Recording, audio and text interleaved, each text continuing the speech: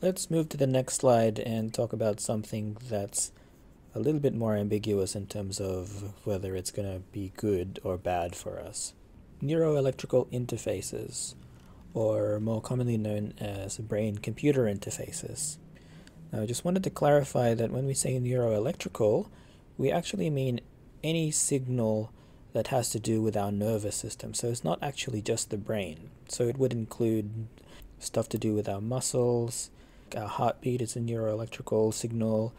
If we move our fingers and we were detecting the electricity coming up through our arms, those are neuroelectrical signals too. And of course, the most prominent neuroelectrical signal that a lot of people like to talk about is stuff that comes from the brain, hence brain-computer interfaces. Now, in a sense, this is kind of the ultimate interface into the human, because it bypasses everything and just goes straight to the source.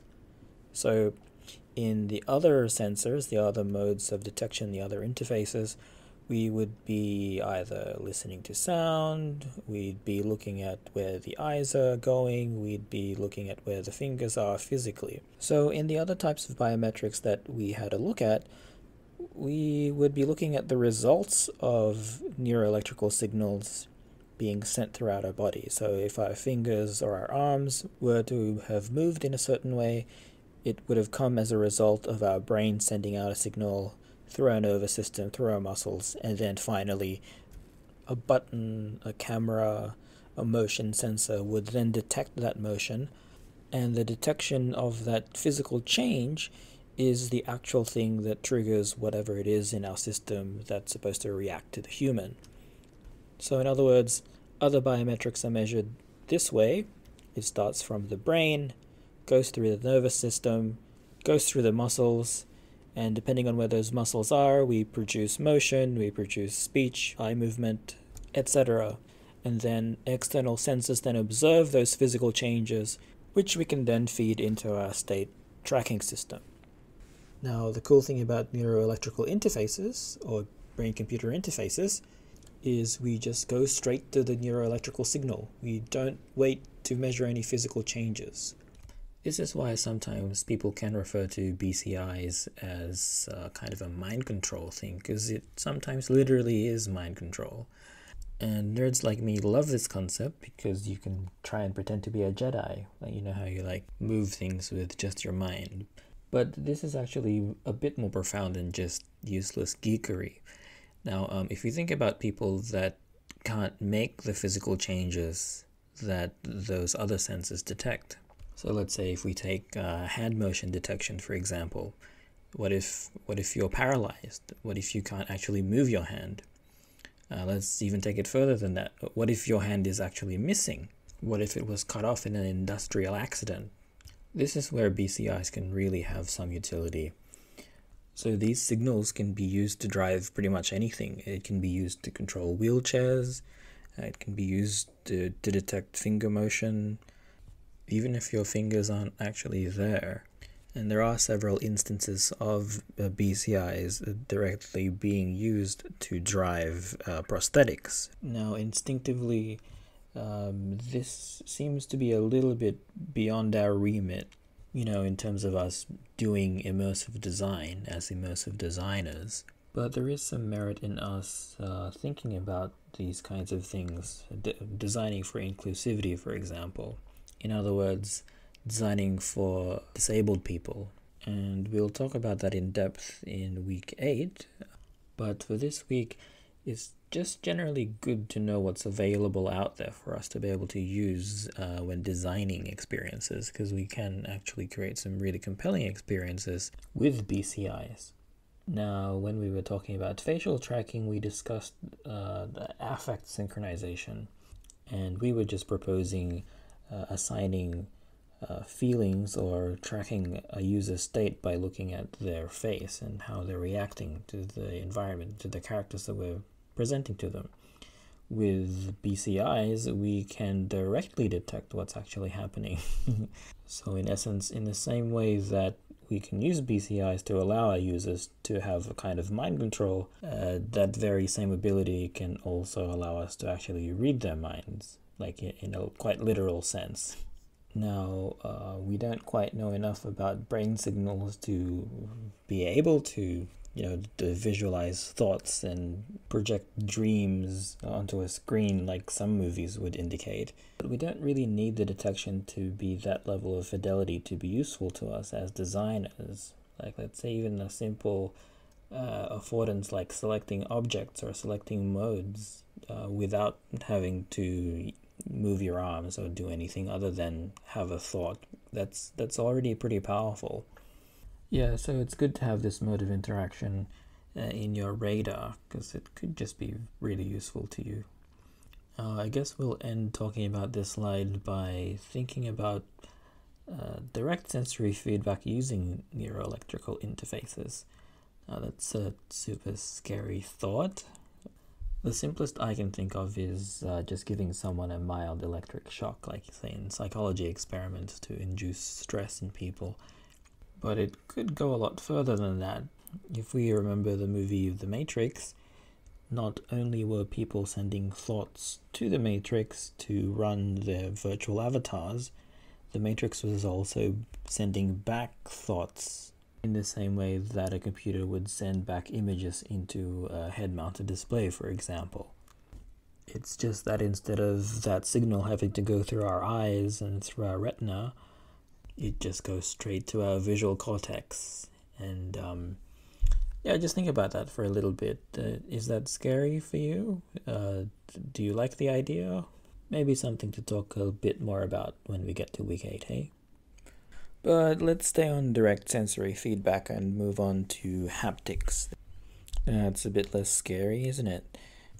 Now, haptic feedback seems to be the last thing that immersive designers think about. It seems to me the rank order of consideration starts from the visuals, and then it gets to the auditory, and then haptics is in there somewhere as a bit of an afterthought. And it might very well be a pragmatic decision, because having good haptic feedback is actually quite expensive. The gold standard of haptic feedback would be just reality, right? You touch something, it has the correct texture, it has the correct pressure. So if you touch a cup and you squeeze it it's proportional to what you would expect. And if it's a porcelain cup, it has that nice porcelain feel touch that you feel in your finger.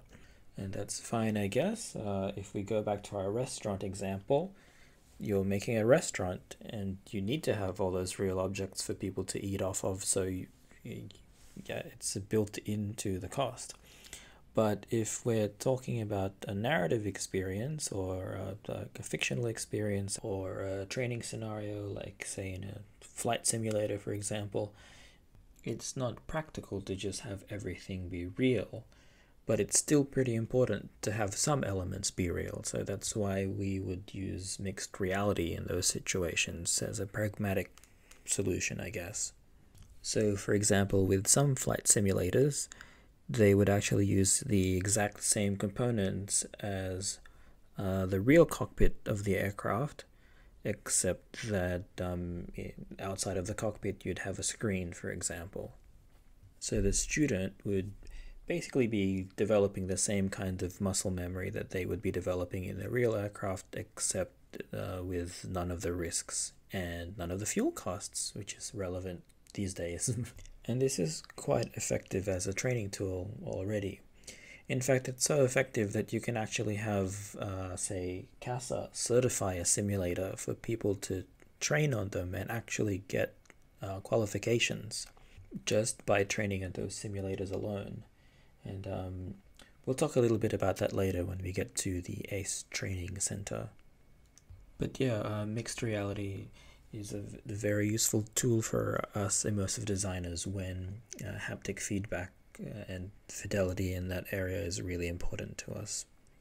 But in the cases where it's not really that important, where it's just basically adding extra sensory feedback or extra icing on the cake, we can get away with simpler things. So the main haptic feedback that most people are familiar with these days would probably be what they get in their phones. And that's mainly used to convey notifications and that kind of thing. So I'd say that's a bit of a stretch to say that's part of immersive design. But if I were to take you back to my childhood, which a lot of my examples seem to have come from, Nintendo 64 first introduced this thing called a Rumble Pack. Now, you might recognize this name, Nintendo. They're a big games company, with the current device being the Nintendo Switch.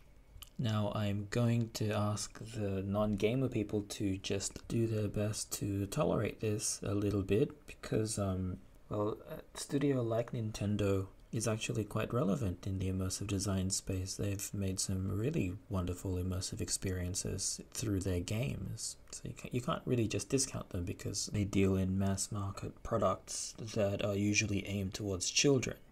They've actually made some quite significant contributions to our field. But anyway, they first introduced this thing called the Rumble Pack, which essentially was a device that would vibrate in coordination to what would be happening in the virtual experience itself, like on screen. So let's say if there was some kind of a monster dropping in from somewhere high or stamping onto the ground, the Rumble Pack would vibrate. And this might seem a little bit gimmicky, and I guess even back then it kind of was. But if you were to combine this with the visual feedback and the auditory feedback, and then also the haptic feedback, it actually creates a pretty compelling experience, which is why I think it's survived for this long. Now, when we look at any typical VR hand controller, like say for the Oculus Quest, or even the Vive or the Pico, they have the same vibration motors, they have the same feedback. And even though it started as a bit of a cheap trick, it's still relevant enough to be included in contemporary platforms. And as designers, my attitude is, if it's there, why not use it?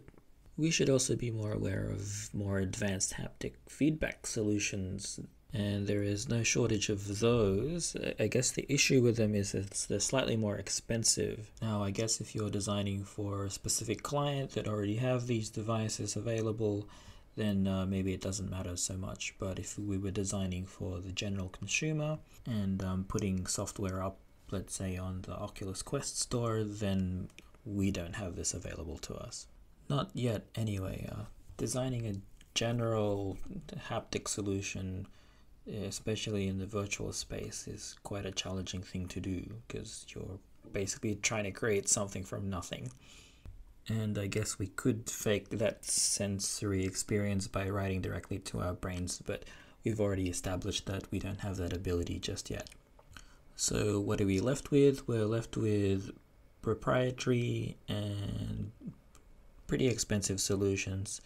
Let's take, for example, the Touch Haptic Device by 3D Systems. As far as I can tell, there are two main applications for this device, but essentially it's just a kind of a stylus or a pen, but on the other end of it are a bunch of resistive motors, so it can simulate actually going up against something. So this is really useful for sculpting, like pretending that you're sculpting clay. So it can have pretty convincing sensory experience by just like simulating the resistive qualities of clay. That's if you're using kind of a clay stylus or a clay brush or something like that to sculpt the clay. And you can also apply the same logic by simulating a scalpel. So surgical students would use this, in addition to more traditional medical training, which would usually involve things that are a bit more expensive and a bit more risky, like, real blades, cadavers, maybe even real patients. I guess you could also use something like this as part of a cooking simulation too. Yeah, I don't know. You can think of lots of ways to utilize this kind of thing, but you have to balance that with the cost. So if we're thinking about cooking training, then maybe it'd be more efficient to just actually get people to cook for real instead of spending money on a device like this, which is quite expensive. Now, if this is something that you're interested in trying out, I think Mechanical engineering has a few of these devices. I remember this being mentioned in one of the meetings in that 4D surgery project that I'm on. So maybe we can organize a little bit of a tryout if you want. But moving on, there are also some glove-based solutions. It's a little bit more general, so the touch TM haptic device is really just useful for things that have a handle, kind of like a stylus analogy. The application for a glove device would be a little bit more general, like I said. So, holding fruit, touching a wall, playing piano, just a little bit more general.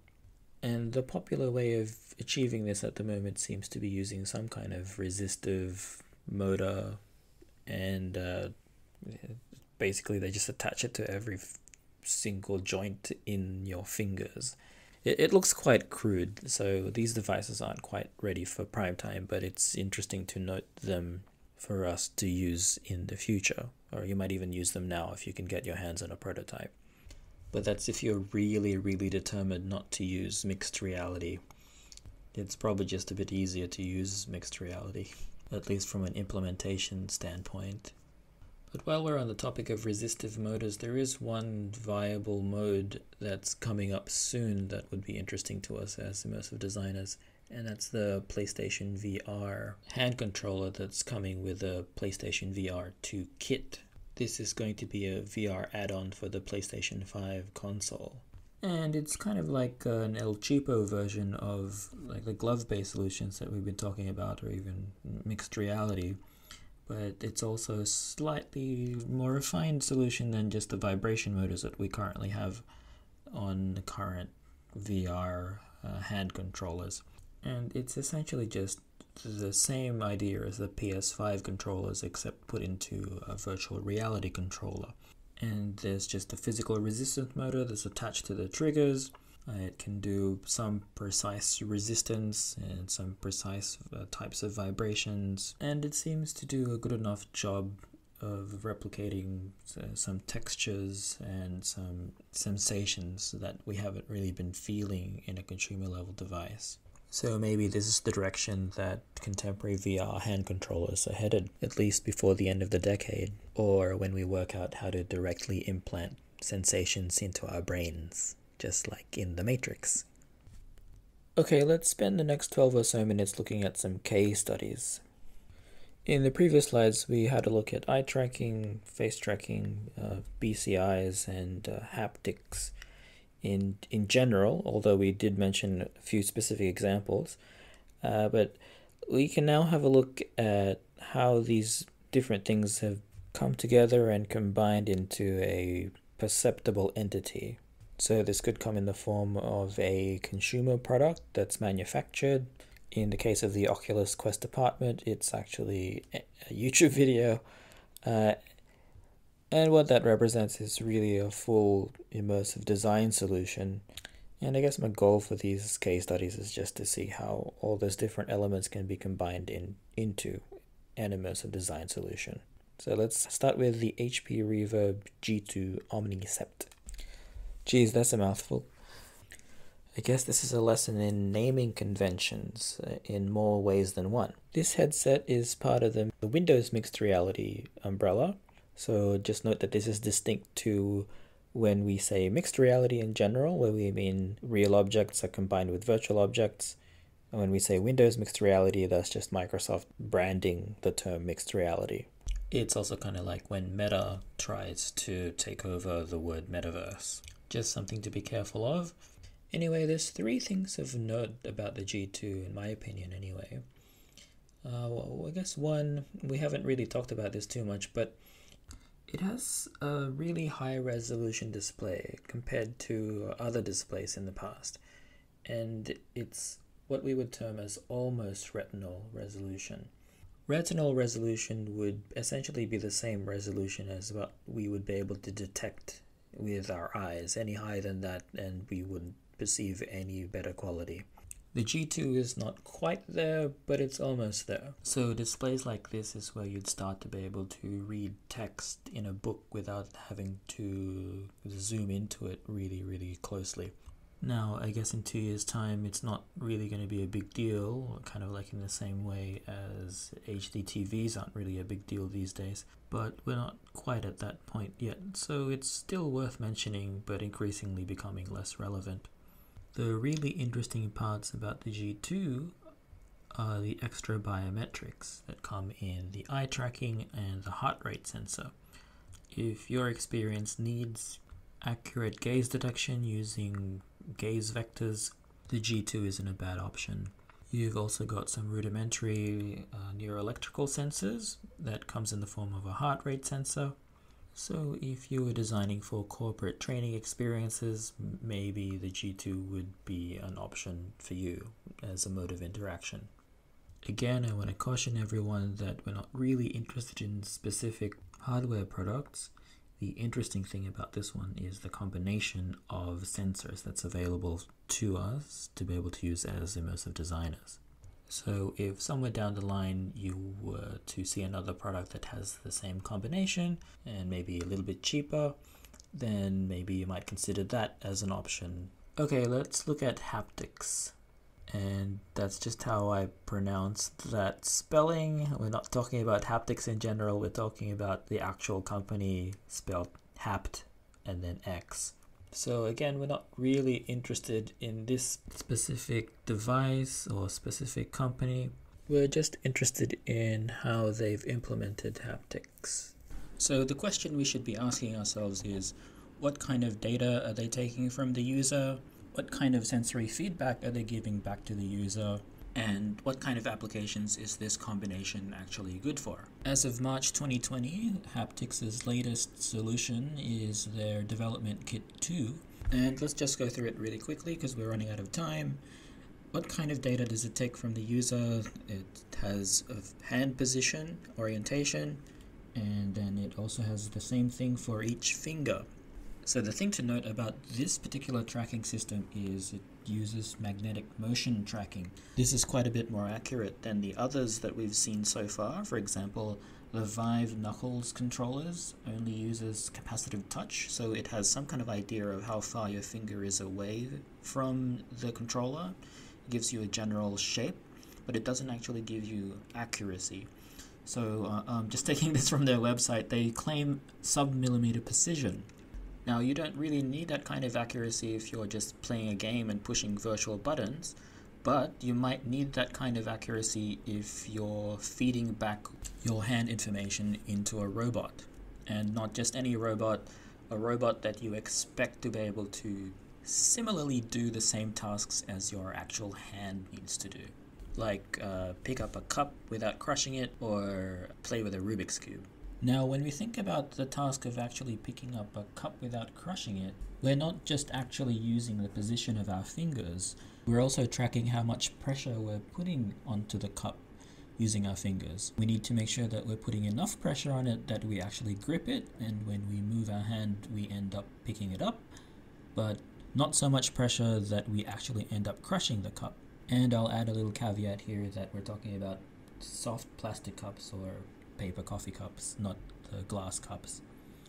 I guess it's still quite relevant for the glass cups because robot hands can crush it quite easily. So if you think back to just accurate finger tracking, if we were to make a fist and there was no sensory feedback about how much pressure the robot arm is actually putting onto the object that it's grabbing, then we'd probably just end up crushing whatever it is that the robot hand is holding. But the cool thing about haptics is it also gives you back some force feedback, some pressure feedback. So it more or less replicates what you would be doing just with your normal hand without the robot in between. Now, of course, it doesn't have to be a robot on the other end. It could also be a completely virtual character. So let's say if you are in a virtual reality environment and you were to go ahead and hold an apple in that environment, this solution will also make you feel that apple as if it's actually there.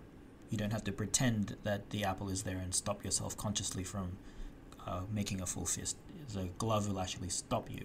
from making a full fist as if the apple was there. The other cool thing to note about this solution is it actually has tactile feedback points attached to your skin.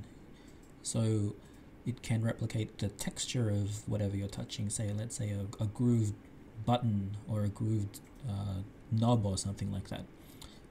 So unfortunately we don't have an example of this on campus just yet, but we'll see if we can get one. Looks really cool.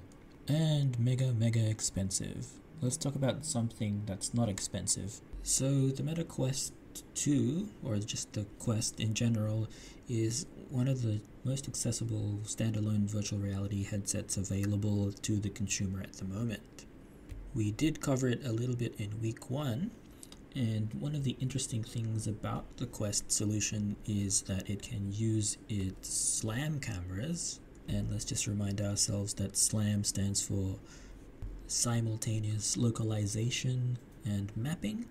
So this is how the Quest is able to know its physical location within the real world, so then it can use that data maybe in a virtual reality environment to be able to track itself nicely. In addition to knowing the headset's location, we can also use the SLAM cameras to actually track the user's hands. So we don't necessarily need to use the Quest's hand controllers. But the disadvantage of this is you're not holding anything. You essentially just give up any kind of tactile feedback in exchange for more accurate hand representation. But this is only true if you're using completely virtual objects. What if you match every virtual object to a physical object in the real world? So that's exactly what this dude in this YouTube video did. He mapped every table, every wall, reproduced it in the virtual reality world, and then matched the locations, like basically aligned them. And once that's finished, he could actually just walk around in his apartment with the virtual reality headsets on and add, all sorts of embellishments to his environment, but still touch the real objects. He doesn't need a super expensive haptics glove system to give him tactile feedback. It's the actual real objects that's giving him the tactile feedback. I suppose an apartment and a bunch of furniture isn't really that cheap either, so I guess it depends on what you want to prioritize. Anyway, this is a classic example of mixed reality design. Use real objects in conjunction with virtual objects, and that's basically the classic definition of mixed reality. And essentially that's what all the rest of the case studies are based on.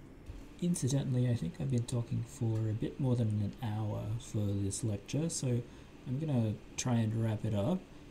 Zero Latency, The Void, and the ACE Training Center, they all use mixed reality techniques to create their simulations.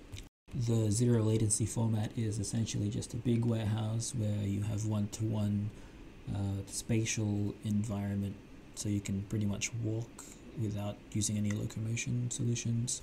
They also give you a toy gun, so you can feel like you're holding a real gun.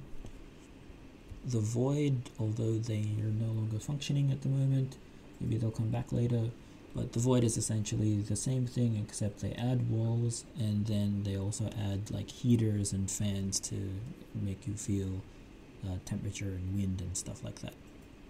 So you could have a situation where you're looking out into a cliff, and that cliff is looking over a river of lava, and there'd be like a heater blowing at you, but since you had the headset on, it looks like you're standing over, I don't know, like a hellscape.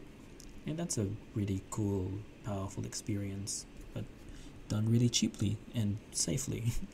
The ACE Training Center again is taking it up a notch.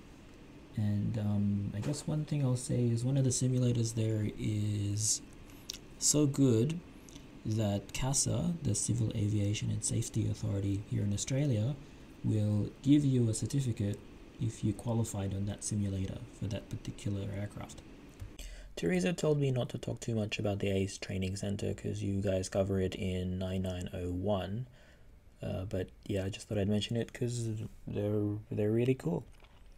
And that's the end, even though we're a little bit over time. Thank you for listening.